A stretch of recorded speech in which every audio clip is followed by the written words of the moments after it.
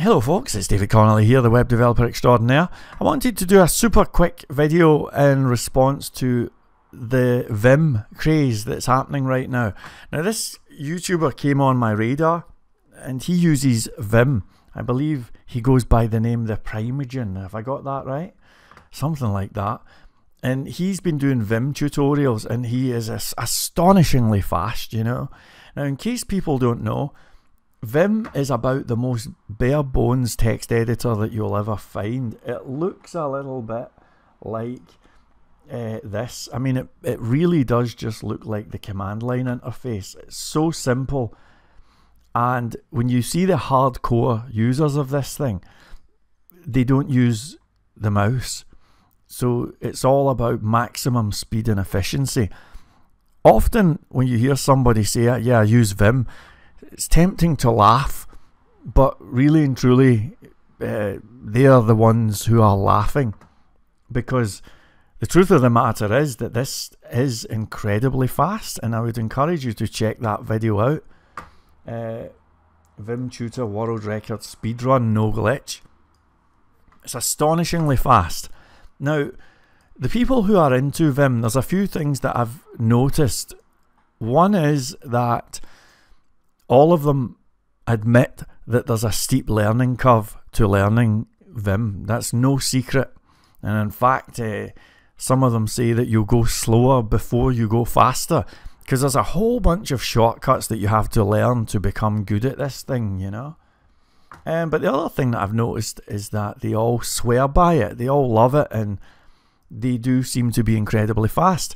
So I spent a few days really thinking about this, and I was asking myself, do I want to learn this thing, you know?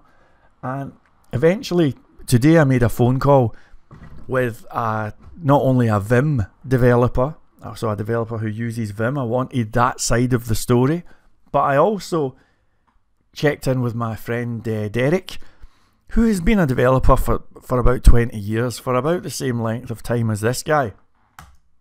And Derek uses a very powerful IDE by the name of PHP Storm. It's about the most fancy thing that you can get, so it's really at the opposite end of the spectrum. But I know that he knows what Vim is. So I wanted to hear both sides of the argument, do a little bit of honest research, and then make my own conclusions. So that's what I'm giving you here.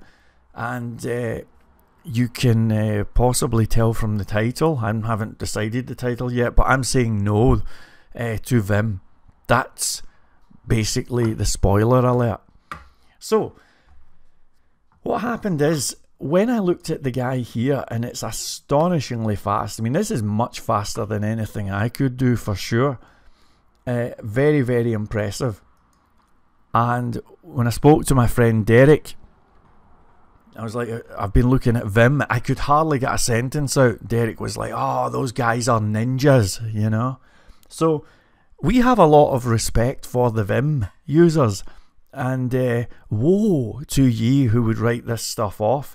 These people are incredibly fast at this, incredibly skilled. And it really is a skill in its own right. But I had noticed a couple of things that concerned me.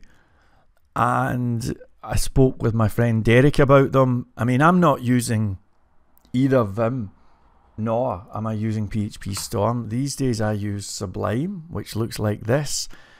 And I've been learning a wee bit of C++, so I use this thing. So I'm kind of in between the two, do you know what I mean?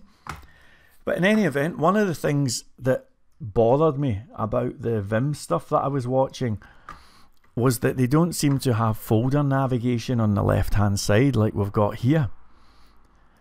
And I figured, okay, so whilst this is fast for editing single files, there's a lot of value to being able to click into a folder and, you know, see what's there and right click and create new folders and all of that stuff. Plus, quite frankly, a lot of people are fast with a mouse, you know, it's no big deal. So there was that. Anyway, the upshot of it is, and I can tell you that this is unanimous with both myself and Derek, we both agree that this guy would whoop our asses on a one-to-one if we're talking about editing single files. However, on a full project. Well, I'm not too sure, but Derek is confident that he would probably be faster than the guy on a full project. I'll keep myself out of it, in fact. He reckons he would be faster on a full project, and I believe him. And the reason why I think Derek would be faster on a full project is because with PHP Storm, he has got Git integration. He can look at, for example, a little function being called and then click a button and go straight to the class. It will even open up another file if need be. He can look up definitions and all sorts really, really quickly. So for single file editing, this Vim stuff, this is awesome, awesome, awesome. But for a full project with all of the nuances that might have, he reckons that the IDEs are the way to go, and I'm just the messenger here. Now, there are Vim users currently screaming at the screen, and they're saying, well, hang on, you can get a plugin for this, a plugin for that, and a plugin for that. So let me tell you about my conversation with the Vim expert today, and I'll tell you how that went. So when I phoned up the Vim guy who was in Belgium, we spoke about some of these things, and immediately he almost sounded the same as this guy. He says, steep learning curve, but it's really, really fast, worth doing. You'll never look back. Vim is awesome, etc., etc. I said, okay, I'm sold, but what about folder? This is a terrible example, but what about these folder navigation things here on the left? How does that all work? And the guy said, well, there's a plugin for that. And I realized almost immediately that no matter what feature I was going to ask about, the answer was clear. There's a plugin.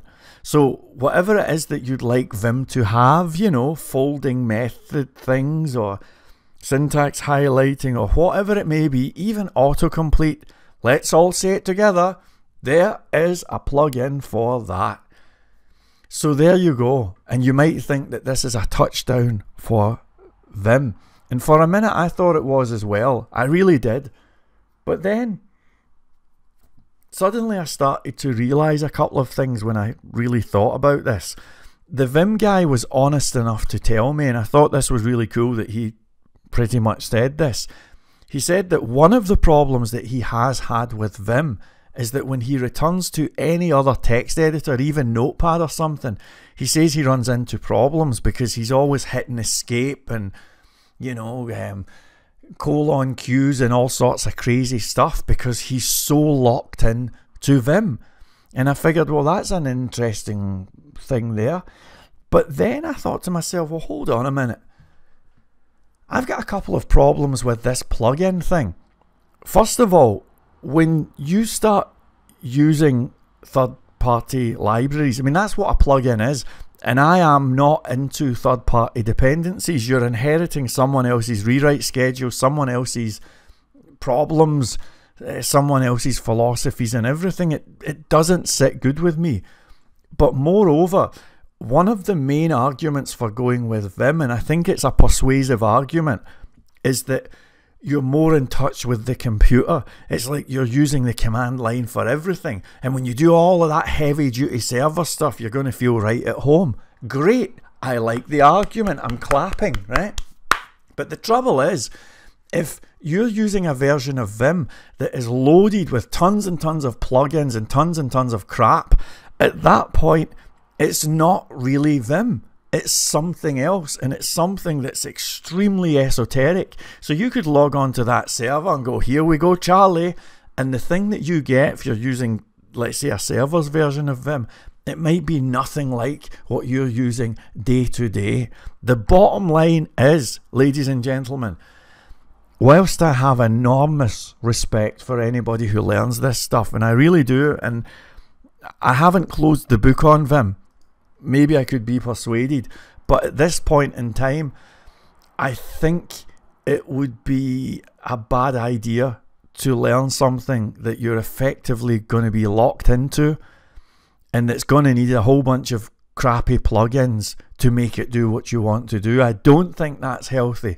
I think it's healthier to just use what feels good. And in fact, even healthier still, to try and use a variety of different things. I've been looking at Notepad++ lately. I don't need it or anything, but sometimes I think it's nice to just try other things. So for me personally, I'm saying no to Vim, but best of luck to anyone who's saying yes.